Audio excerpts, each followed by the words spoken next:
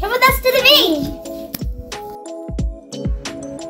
beach. So I wanted to show a video of me going somewhere with the wagon by myself with my children. Here we are just going to the beach. I'm just showing, I take it out. I basically can do this one-handed.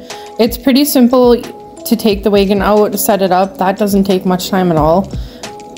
If you're just getting your stroller wagon and you're nervous about bringing it somewhere, maybe you're thinking it's really big, because they are bigger than you think, and this is pretty heavy. It's like 65 pounds, I think, so it's a learning curve on getting it in and out of the vehicle for me. When I bring it to the beach, I only use the pole handle because it's so much better than pushing it in the sand. So if you can afford the pole handle, definitely buy it. Otherwise, it does come with a pole strap.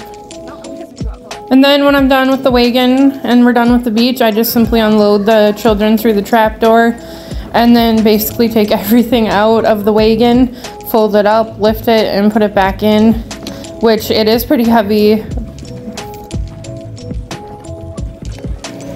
Definitely don't be scared to take it out by yourself and try to attempt this, because it is rewarding and it's nice to have to carry all your junk with you and all of your children if you have a lot.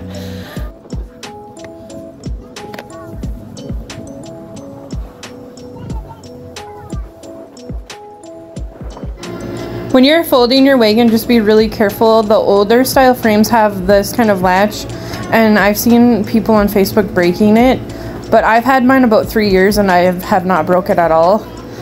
I just be careful with it. Thanks for watching. I hope you attempt to go to the beach with your wagon.